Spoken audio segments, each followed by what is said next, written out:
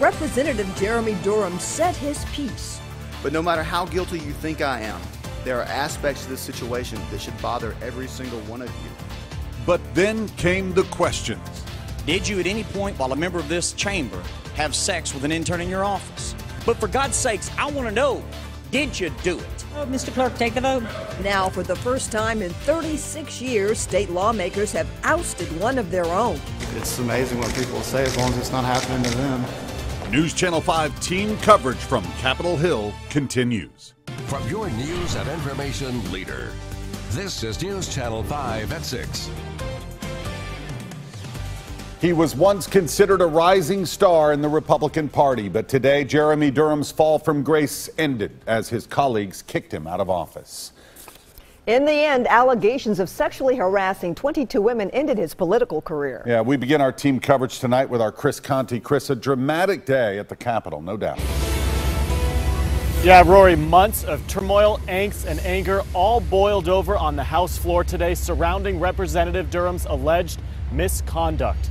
This all came as some of his longtime allies couldn't even have his back today. He began the day the way it would end, alone. This would be the last time Representative Jeremy Durham ever sat in this seat. I move that Representative Jeremy Durham of the 65th Representative District be expelled from his seat as a member of the House of Representatives.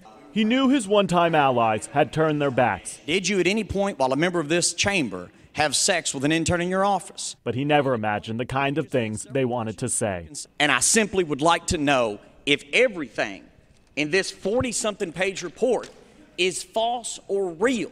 Our number one concern should be about the victims. Ladies and gentlemen, this is only the beginning. Read this report. The 32-year-old, who has never shied from the spotlight, didn't go away quietly today. For many of you, it doesn't matter what I say. Many of you will believe I'm guilty no matter what I say, no matter what I show you, and that's okay. But no matter how guilty you think I am, there are aspects to this situation that should bother every single one of you. He blasted lawmakers for ousting him with no formal ethical complaint or criminal conviction. This is a very dangerous precedent. Durham tried multiple times to leave the House chambers. After that report was released, even after finally making an exit, he wasn't silent. It's amazing what people say as long as it's not happening to them. Then, like a Greek myth, this one-time rising Republican star who got too close to the sun fell. Mr. Clerk, take the vote. 70 votes sealed his fate. I hereby declare Representative Jeremy Durham of the 65th Representative District expelled from the House of Representatives. The message it sends is that sexual harassment and harassment of women that work in the legislature will never be tolerated. This was good for the taxpayers of the state. It was good for the victims of the state. This seat at the State House is no longer his. Representative Durham has been held accountable for his actions. Jeremy Durham is currently under a federal investigation because of campaign finance issues. The 32-year-old is no longer eligible for his state pension. Jesse Knutson continues our team coverage tonight. Jesse, there was a lot of questions today about the legality of this vote. Oh, there were, Chris. There were a lot of questions surrounding the investigation itself. At this time, all of the women involved still remain anonymous, and Jeremy Durham says that he never had the chance to defend himself. As Jeremy Durham's name remained on the House floor's voting board and he waited at his desk. Members of the Republican caucus met to discuss whether this vote should even happen today, amid questions of due process and constitutionality, stating that Durham could potentially file a lawsuit if he is expelled. We have the right to discipline our members. It is in the Constitution. Just as we, and we alone, have the right to make law for the people of the state of Tennessee. Mr. Sergeant Arms, invite the members in the chamber and close the doors. As discussion started on the House floor, Durham took the podium one last time in a surprising move to plead his case. Nobody ever filed a sexual harassment complaint, which is required under our rules.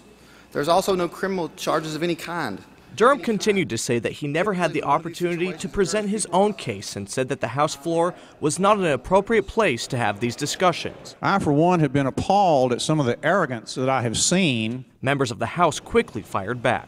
I know we can talk about procedure. I know we can talk about whether or not someone gets due process. But for God's sakes, I want to know, did you do it? And if you did, that affects my vote today. I wasn't going to just give them every single text message I've ever sent. I'm an attorney. You know I can't do that. Durham continued to deny any allegations against him, then left the House floor for one last time.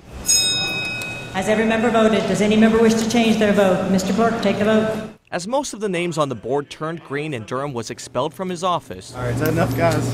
I'm trying to get to my car. Durham's name was removed from the House's voting board. But I'm very proud that the decision was ultimately made to expel him from this body. The right decision was made, the right decision for the taxpayers, and more importantly, the victims. Now, Democratic leadership says they were pleased with the outcome of the vote, but the work is not done. They want to make sure that something like this can never happen again, and they want to make sure that all the victims are protected in this case.